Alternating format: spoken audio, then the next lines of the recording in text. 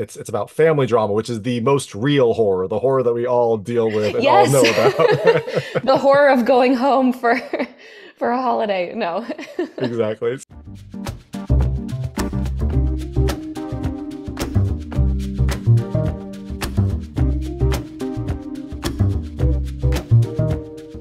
Hey everyone, it's David Stark from Watch Your Past, and I'm talking to Molly Kunz, the star of Wild-Eyed and Wicked, which is coming to digital and on demand on June 11th, 2024. I'm going to talk to her right now, and while you're watching, if you can like, subscribe to this channel, that would be fantastic. I'll spread a lot. Thank you. So, thanks so much for joining me. Today, I've got Molly Kunz, the star of Wild-Eyed and Wicked, which is coming to digital and on demand on June 11th, 2024.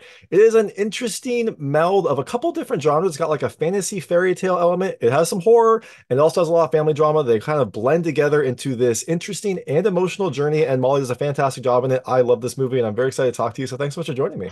Oh, thank you so much. I'm really excited to talk about it. Excellent. All right. So first question. How did you get involved in this? How did this come across your desk? It's such a kind of like random mix of different ideas. I'm just curious how this came to you. Yeah, it was actually a friend of a friend who knows Gordon and who we had been talking at a party, and he said, you know, my friend has this script. I think you could be a good fit for this part. Would you want to read the script? And I was like, okay, like I guess.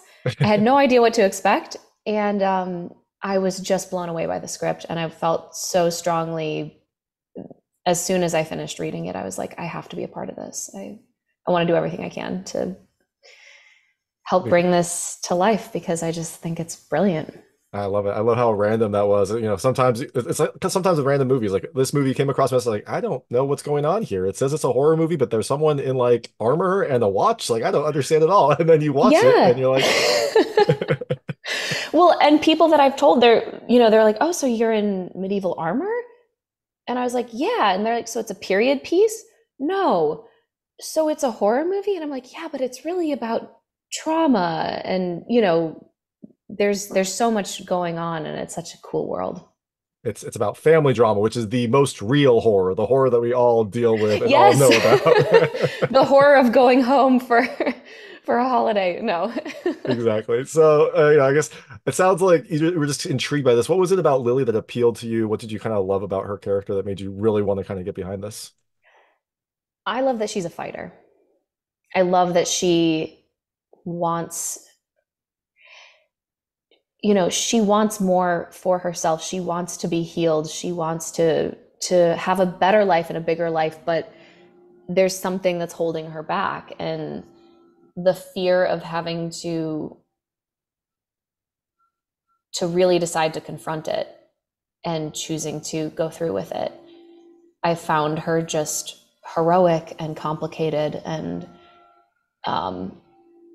messy, and I loved seeing the full spectrum of emotion on her and letting her have that, because it's very rare you find that in a character, and especially in a female character, that you let them have rage and justified, Yeah, for sure. And I love that her character was like the strong member of the family. It seemed like her character and her mom, to some extent, was also a strong member, but like she was in this, family, like she was the driving force in a lot of this movie, which was a nice kind of like role reversal with her dad, who was a little bit more timid and a little bit more kind of like, I don't know, like just not disconnected, but he didn't take it as active of an approach in Lily's healing as Lily did, which was interesting. Yeah, and I think that was a really cool representation of a lot of adult child and parent relationships, where there comes that moment where the adult child sees the parent as a whole person and as a flawed person and not as their parent anymore, and what it means to say, I'm actually going to choose my own path and not let you get in the way of what I need for myself anymore. Um, I think that probably does resonate a lot with like people of my generation, particularly. Yeah, no, for sure. I mean, my kids clearly, their dad is never flawed. He's always right, but Oh no, you're the superhero. Like you're. of course. So I also noticed, you don't have a ton of horror in your background too. So was it exciting to jump into the genre? I know this isn't like a like slasher horror film or kind of like a more traditional horror film, but it was exciting to jump into the genre and kind of do something, a little bit more scary, maybe with a little more practical effects. I'm not sure. Yeah, it was so exciting. I mean, the practical effects were incredible. And that kind of stuff is so fun and creative. And you have this opportunity to like build a world. And the Mhm. the horror fantasy of it is really cool and was really new for me. I mean, I was intimidated by the horror elements of it because I'd never done anything like that before. And I didn't know that that was a genre that I would be drawn to. Because I have so much like indie drama in my background, or, I just didn't realize that would be something I felt so connected to. And to read this script and to feel it's one of the only scripts I've read that I felt I have to do this. Like this is very meaningful and powerful. And um, Yeah, to have that come from that genre was very surprising to me in such a cool way. yeah, for sure. And then, the nice thing about horror is you can have dramas where, there are demons and you can represent those with various ways. But in horror, you can represent them as real demons and you're still telling the story of this family and kind of the troubles, but you have kind of something external that people can focus on and kind of get drawn into as well. Yeah, absolutely. Um, and your character has an interesting kind of like job and background. Did you do any research into, I don't know, like fencing or horseback riding or 12th century demons for this movie? I did take fencing lessons and I did broadsword training before the movie started. And both of those experiences were really cool. How often do you get to do that? Yeah, Uh, yeah, for and sure. I had previously had a little bit of horseback riding experience in training for a project that I was up for a few years ago. So Perfect. So yeah, you got the requisite set of skills that you would need to kind of do this movie. yeah, And I don't have to cheat it on my resume. exactly. And now that you have a suit of armor, I assume you got to keep the suit of armor. Now you can like go to Ren fairs and like just really kind of live it up, right?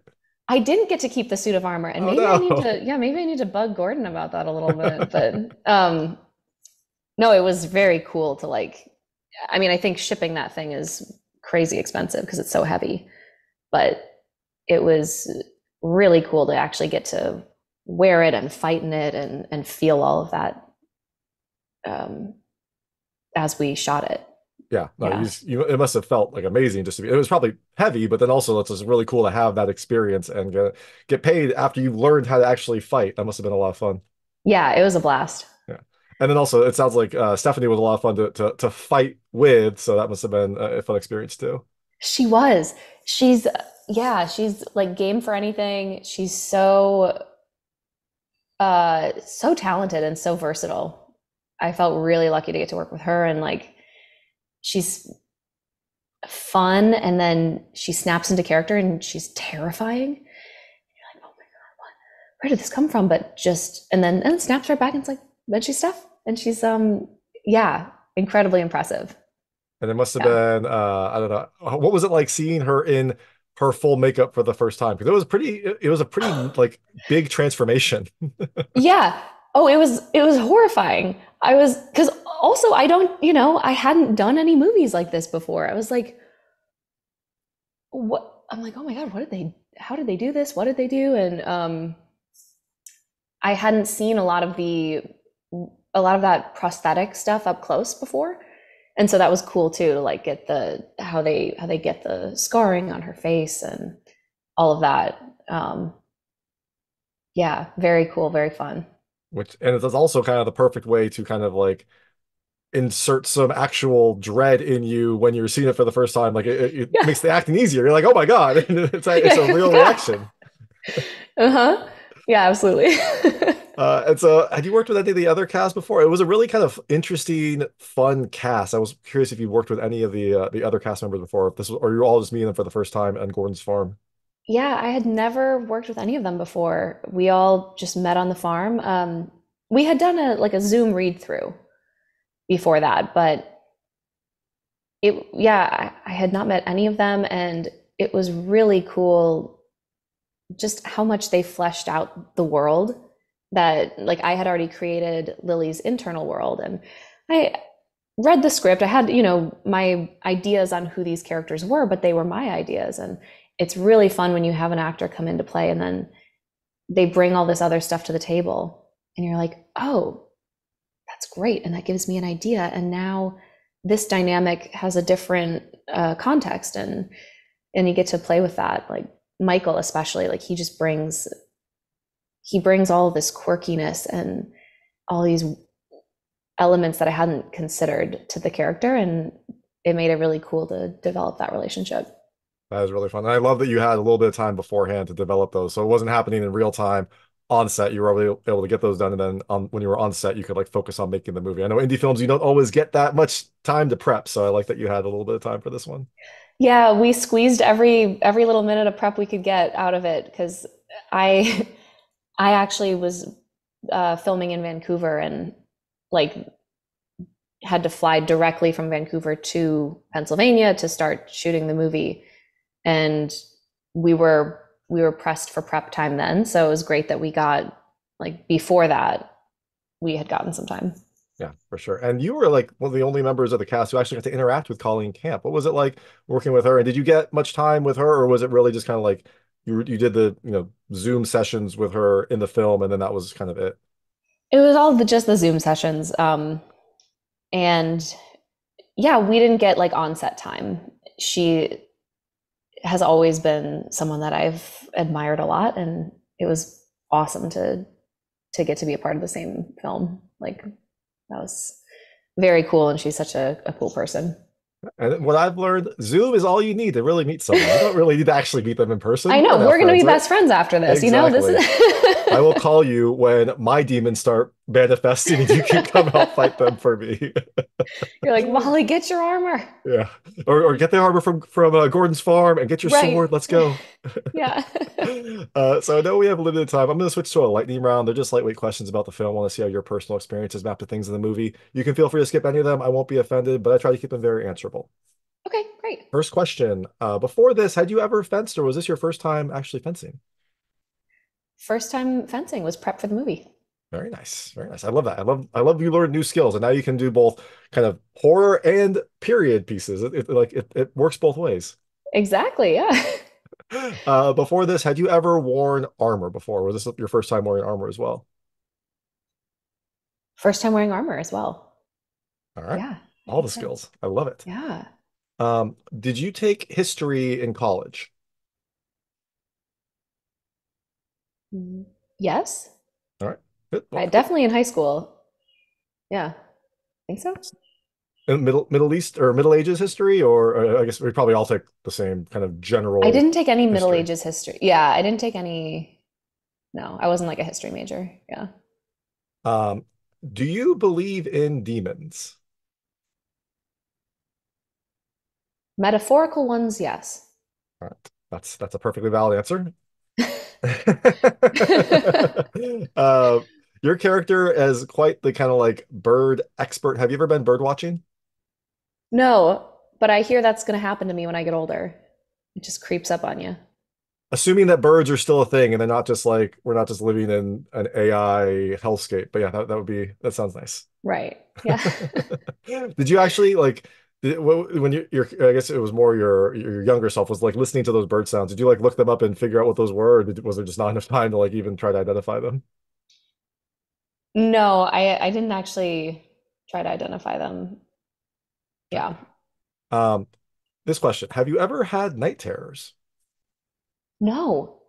That's good. No. They're fascinating though and weird. Yeah. Yeah, Yeah, I and haven't. very dangerous as you showed in the movie. They can be very dangerous. Uh, have you ever felt like you or your family was cursed? No. Good.